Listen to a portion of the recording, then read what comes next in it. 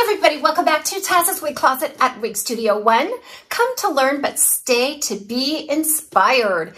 Today we're going to take straight from the box Raquel Welch's Real Deal in Iced Sweet Cream. Coming up. This wig style was sent to me by Wig Studio One, so I could review it for you today. You can find it there. All you have to do is go below the video, expand the description box, locate the product link. It'll say find Raquel Welch Real Deal at Wig Studio One. If you click on that link, it'll take you out to the site where you can look at all of the colors, the pricing. We invite you to shop at Wig Studio One. If you have any questions for us, please reach out to support at wigstudio1.com. And don't forget to visit us on our other social media, a private Facebook group called the Wig Studio One Wig and Topper Support Group, a well-appointed Instagram page, and a lot of variety on our YouTube channel. All of those links are also below. You'll notice right away that this cap is more of an off-white color, and that's because this is not a rooted color, and it definitely blends easier with the cap materials into the color. You wouldn't want to put a white cap with a black wig or a dark wig, would you? So this just helps it blend, makes it look a little more natural when you put it on. So we've got the tag there. All right, so Real Deal. I really love this cap. I really love Raquel Welch caps in general. They make possibly the best lace fronts that I've seen. Very luxurious. So you have a temple to temple extended lace front, a seam that adjoins the single monofilament top. These are hand-tied monofilament features. You should be able to see through them to the illusion of scalp. This gives it an ultra-natural look. I didn't realize that as early as maybe 10 years ago or so, none of these options were really available in the mainstream famous brand synthetic wigs. And then you have a closed ear tab, a nice long sturdy stay, an extended felted nape with the Velcro style adjusters, lots of wefting here. The last time I reviewed this has been a couple of years ago, but Raquel Welch runs a little large on me, so I have to make a maximum adjustment to get a good fit. Some run a little larger than others. I will give you some feedback on this piece, but just understand that that's part of the variance. So first of all, I have no way of measuring for any other circumference than my own. And then secondly, you can definitely see some variance in sizing from piece to piece. It shouldn't be a huge variance, but you can see some. Okay, so let's go ahead and try it on. I won't make any adjustments. I'll go ahead and try it on, give you an assessment of the fit. I know I'm gonna have to make an adjustment, so I'll remove it. Okay, it fits me pretty large. So I would say it's average, but may end up fitting an average large better than a petite average. So let's go ahead, and I want to just make that adjustment by pulling in the adjusters here.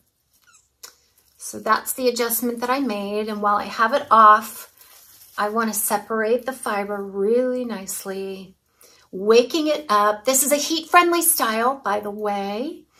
You can take heat tools to this to tweak it up a bit, and I think that gives us a lot of flexibility. This is a really nice length to have and a heat-friendly fiber.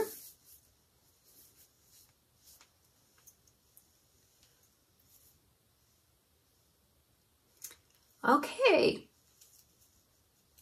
Wow, those ear tabs are especially nice on this piece. They really come out far, and they're real sturdy, so they stay flush to the head. Real Deal is a short little shaggy bob style, and it has some real modern pointed razored ends, lots of razoring through the back. If you like styles like Raquel Welch is flirting with fashion, this would be just a little bit of a longer, sort of a grow out of that flirting with fashion style. I really love my other one. I still have it, by the way. It's been 3 years, and I have it in my favorite shaded biscuit. But again, this was sent to me for review. Let's look at this Iced Sweet Cream. So the main color that hits you first is this white. It just looks like a shock of white, doesn't it? But there is some dimension here. So you are going to see just the palest of gold blonde, and it's just dressed and iced with all of this white. There might be some ash blonde in there as well. But from the color story overall is, to the untrained eye, it's just platinum, right? It just looks like a straight platinum. This would also be great for the woman that has white hair, just wants a wig, wants a little bit of dimension without having a root. This is not rooted. And in the sunshine, this does take on a little bit of a buttery look. Those highlights look a little more buttery, so that adds something as well. This is basically a doppelganger color to the Marshmallow Blonde by Beltress, if you are familiar. So we have about a 6.5 inch front piece here. So that's going to stretch, well, in this case, a little below my chin. And then we've got a 6.5 inch crown. We have some tapered layers in the back, about a 5 inch layer here on the sides. And then the nape is actually very ample because some of the longer layers kind of overlap the nape, creating some really nice coverage back there. So you see all of this layering just culminates in that shag style cut. On this piece, there's very little permatease, actually. I'm not sensing a lot of permatease. There's some right around that monofilament and a little bit there in the upper back part. But in terms of the nape, there is none. I've sensed none at the ear tab, and you have to really get up to about here to sense any at all. What that means to me is that I can adjust the profile very, very easily. If I want something a little lower profile, I can definitely get that, right? But if I really enjoy a more classic, appealing bob with a little bit of lift,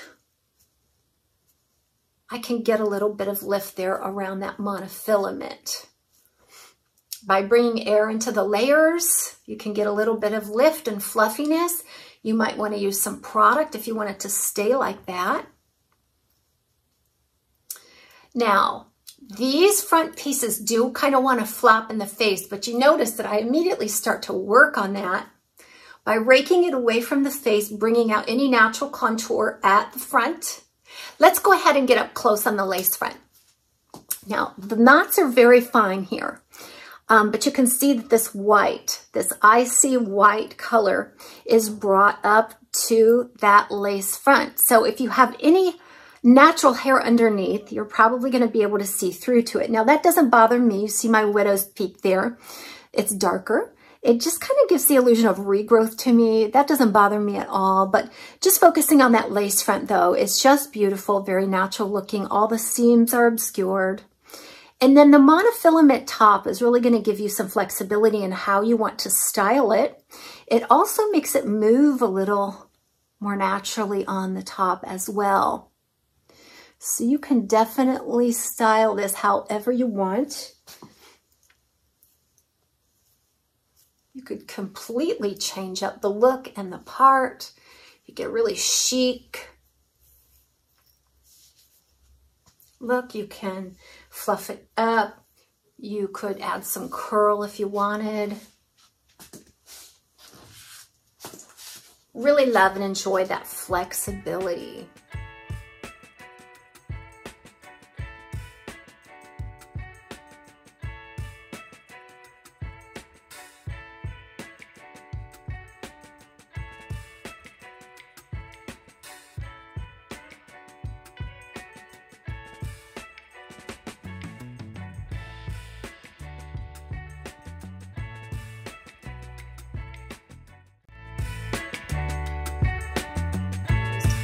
Let's try with glasses. Glasses fit nicely between the ear and the ear tab on this style. Beautiful. So I'm just going to manipulate this around just so that you can get an idea of the density, the movement. It's just a nice average density, and it will also just kind of tell you what this style can do. Everybody likes their wig styled a little bit differently.